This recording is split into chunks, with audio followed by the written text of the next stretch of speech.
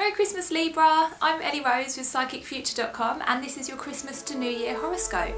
So this week you've probably been having a very nice Christmas and I hope that you've enjoyed your turkey and whatever it is that you eat on Christmas Day.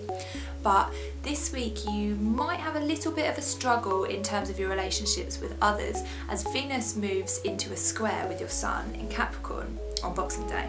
So this is going to make you feel a little bit overtaxed. So your naturally giving nature is going to possibly not be taken advantage of, but maybe not appreciated as much as you quite like. So if you're a mum, then perhaps you're in the kitchen slaving away over the food and nobody's helping you, and don't take it personally. You know, everybody does appreciate you, and more importantly, you need to appreciate yourself. So for this week, I encourage you to take an hour or half an hour or as much as you can to go and do something for you, whether that's have a bubble bath or read a book or, you know, have a look at some of the presents that you've got, or just watch a television program that you've been looking forward to. Just do something for you.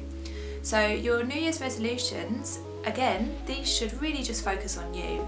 Don't try and plan any big things for other people. Just really think about what is going to make you happy in 2018. So I hope that you have a wonderful Christmas, Libra, and Happy New Year to you. I will see you in 2018. Much love!